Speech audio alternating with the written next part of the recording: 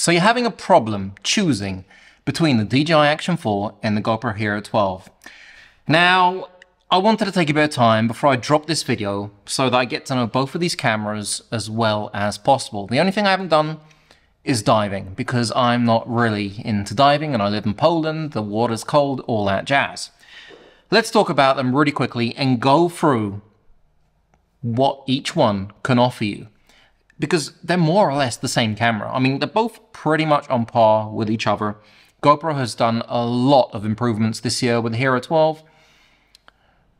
DJI has countered them with an update and added some extras which make them pretty similar, but the Action 4 overall still comes up on top on just about every single little bit, except HDR, which the Action 4 doesn't have. So price-wise, they're pretty similar. Depending where you buy them, you could pick them up for more or less the same price. They're both solid. They're both very durable. I mean, these are action cameras. It's not like the Pocket 3 they have to be quite delicate with. They're action cameras. They're made for action.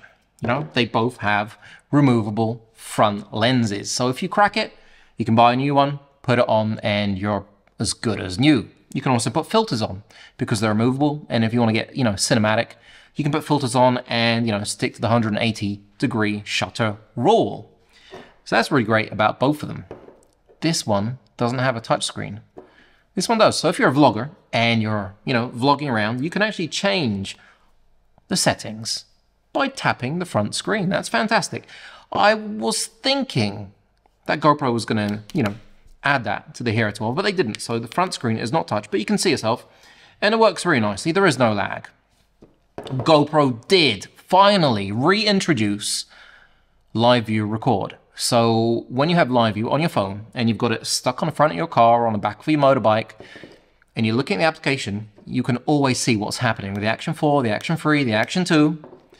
The Hero 12 has that once again, and it's really great. It's nice to see that option is back, but it does have quite a bit of lag compared to the Action 4. The Action 4 just seems like it's instant and whatever you do is right there on the screen. The GoPro has this lag. I'm hoping it's something they can fix in firmware updates, but we'll see about that. The Action 4 has a larger sensor. It does have a larger sensor. It's a 1/1.3, whereas the GoPro Hero 12 is a 1/1.9. So the Action 4 has a large sensor, meaning that the effective pixel size is 2.4, whereas the effective pixel size is 1.12 on the GoPro Hero 12. That means that the Action 4 can take in more light into its, pixels, and it looks generally better, especially when we're talking about low light. Now, the Action 4 does have low light image enhancement, so when you're out there and you turn it on, it's like magic. But the GoPro Hero 12 does have an ace up its sleeve because it has HDR. So at nighttime, if you max out the ISO, it's going to look fugly, believe me. But if you turn on HDR, the secret weapon that GoPro has, it's going to retain the highlights and it's going to get rid of that ugly noise in the shadows. You can watch my video and, it's true, that's what happens. And they look fairly comparable in low light, but the Action 4 does win because it does have a larger sensor. So those effective pixels, being larger, they, pull in more light. If you're going diving, which I don't do, 18 meters underwater without a cage, 10 meters with the GoPro. So it's almost half the distance you're going to be able to travel with the GoPro. That's a shame, but, maybe GoPro Hero 13 will make it even deeper. Native 4K vertical. What do I mean by that? Well, because it comes with a cage, yeah? If you stick it in the cage, you can mount it this way, but because it has a mount on the side, you can mount it this way, and you have 4K vertical. The GoPro Hero 12 has 8x7 as well as 16:9 formats. And what it's going to do in 8x7 is film and have vertical mode. It's not 4K though. Unless you put it in the rotational lock. Yeah, rotational lock. So put it like this, press record, and then mount it like that. It's a little pro tip right there. And then it's still going to be in vertical because it films 4K 360 horizon lock, which is pretty damn incredible. The Action 4 does it in 2.7K when it comes to, 360 horizon lock, which is a bit of a shame. I thought DJI would up the game with that, but they didn't. They stuck to 2.7K. Field of view, 155 degrees, 151. So it is wider on the Action 4. The Action 4 makes me feel like I've lost a lot of weight. This right here is ultra wide on the DJI Action 4. This right here is wide on the DJI Action 4. This right here is standard D-warp on the DJI Action 4. And I look really great. The Hero 12 has got some very, very serious distortion.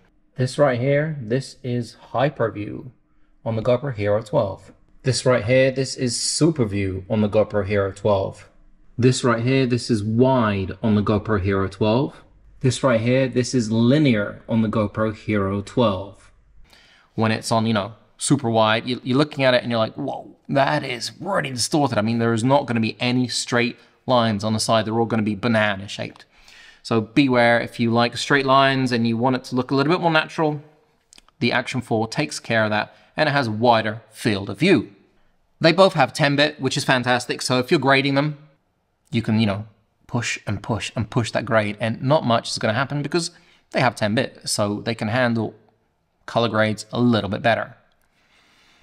They both have log footage. So now both of these suckers right here, they're both hosting log footage. So we've got GP log and we have D-Log M, which is great because D-Log M is happening over a lot of cameras. The Pocket 3, the DJI Mini 4, Action 4, you can really grade these and make them look very similar. Whereas this has got GP log, and they're pretty flat profiles, which means with the 10-bit, color grading becomes really nice and fun if you know how to. If you don't, then there are going to be LUTs. I am working on them. LUTs don't happen overnight. You got to check them on a whole load of different footage. Charging, PD fast charge. Yeah, 18 minutes, 80%. So 80% is good. It's good. No fast charge. Really slow charging on the GoPro. It's gonna take forever to charge this. But the battery will last 160 minutes, 155 minutes. So the GoPro has done a lot of work on the battery, and they're working a lot better. They don't drain so much. It's definitely improved since the Hero 11, which used to eat my batteries like crazy. You can get a battery charging case, which you put in 3 batteries for the Action 4, and it does PD charge. So you can get all 3 of them up and running really nice and fast and be set more or less for a few hours of recording. GoPro doesn't have that. Hopefully they will introduce one, at a later date, or the Hero 13 or whatever. Here, we're talking about minus 20 to 45 degrees. Here, we're talking about minus 10 to 35 degrees. So there is a bit of difference. You can use the Action 4 in more situations, in colder, hotter climates, and it won't go crazy. When it comes to overheating, they're about the same in the European Union because we have regulations. In America,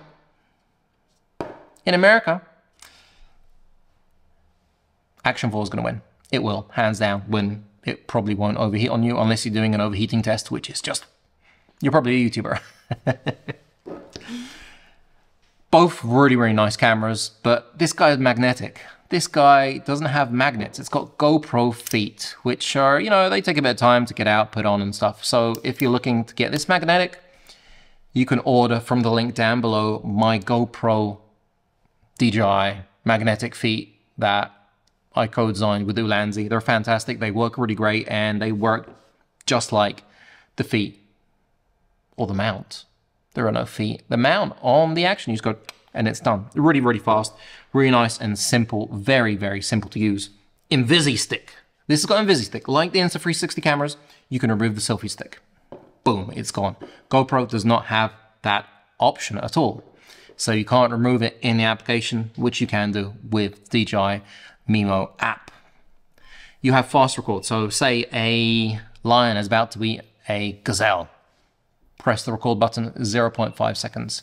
That's how long it takes for it to turn on and start recording. 3 seconds, the gazelle would no longer be there. So the GoPro loses out when it comes to fast record, which is a shame because that really does come in quite often. that wasn't English, was it? Pre-record, 60 seconds. So when GoPro came out with the Hero 12, DJI was like, let's do some funky stuff. Let's put another ace out of our sleeve. And they did. They introduced pre-record and markers. So pre-record basically means that if you're holding it and a whale's jumping out of the water and you're waiting to film it, you might have missed it. But if you press the record button, it's going to record 60 seconds before you pressed it. It's magic. 30 seconds on the GoPro, so half the amount of time. And we also have markers. We can press markers exactly where we want to see them later on in your editing program in post. So that's really cool that they have that. GPS, I'm hoping GoPro introduce it in their remote, which will probably come out soon. I have no information about that. But it would be cool, you know, because a lot of people are upset. Thousands of people that never ever use GPS.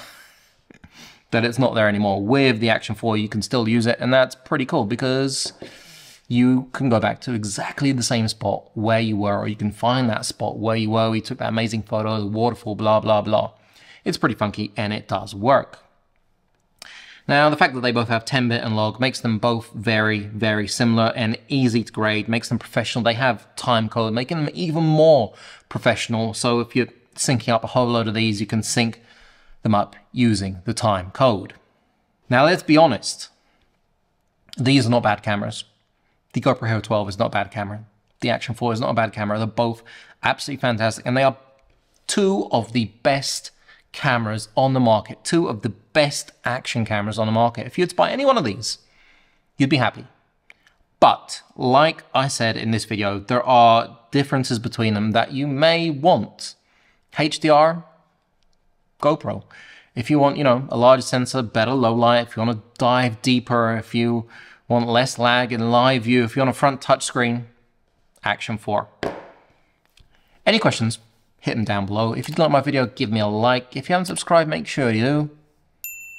Ring that bell. And remember, all affiliate links are down below, so you don't have to search. Just click them, and I will earn a little bit to keep this channel going, and you're not going to pay anything extra. It makes life really, really much better.